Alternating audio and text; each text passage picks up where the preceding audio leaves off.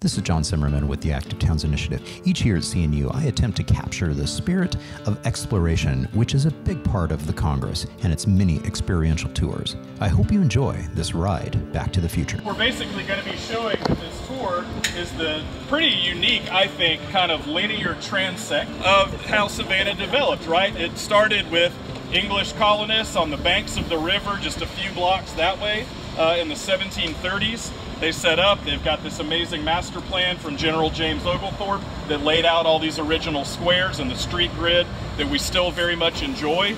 And then as you go south, the city basically developed in this very linear fashion. And so every 5 to 10 blocks, we are literally traveling forward in time and seeing the changes in American planning, in architecture, in streetscape design.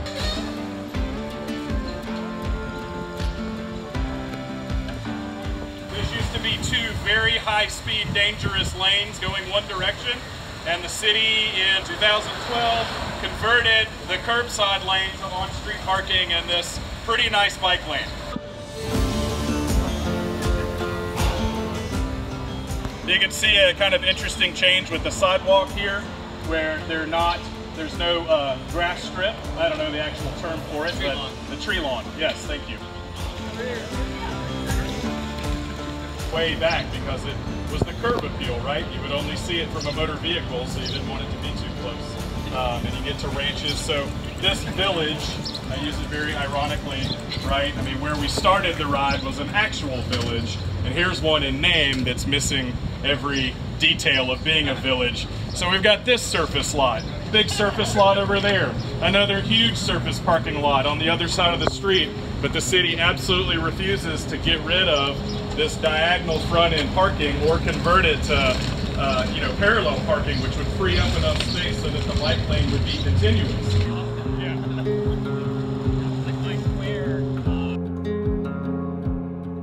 This part is this section here with the orange door and the two windows. That's 1925, and it used to extend all the way out. We've had a canopy, and under the black truck is where the gas pumps used to be. 1930, they added these two, the door and the window, when they wanted more of a service station feel. It seems about 1950, 1960, they added this section, which was just an open carport. This got closed in, and they added this L here at the back. By the time I bought the building, this was still a carport, and there was a pit in the middle so you could drive your car over ramps. That's how they did the repairs. This wall had partially collapsed, and termites had eaten that entire part of the building. So that whole part got reframed, the roof got all rebuilt, and then this part got reimagined to look like the historic part of the building. We rehab a bike for them, give them the bike, lock, light, helmet, reflective vest, safety training. We do about 100 bikes a year. And as I think Brent mentioned, we have the highest bicycle commuting rate in Georgia, and there are a number of factors. One is we've done a great job of keeping the ground flat, as you've all noticed, and that makes it a place where people of all ages and abilities can ride bikes. And we also have a very high poverty rate, so people use their bikes to get around. We have plenty of elective cyclists and students who ride bikes. For a lot of people in our town, though, bikes are the way to get around. So we see people, if we stood out here long enough, we'd see people riding by with bikes with the brakes disabled, like Matthew's bike is.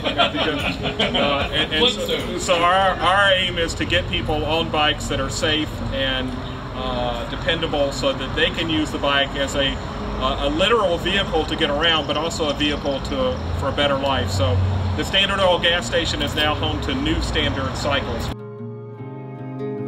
We finished off the tour back at beautiful Forsyth Park. A big thanks heading out to Brent, Matthew, and John for a great tour. We hope you've enjoyed the CNU Tour profile video. This has been an Active Towns Culture of Activity production. For more information on the Congress for the New Urbanism, please visit cnu.org. This is John Simmerman signing off and wishing you much activity, health, and happiness. Cheers.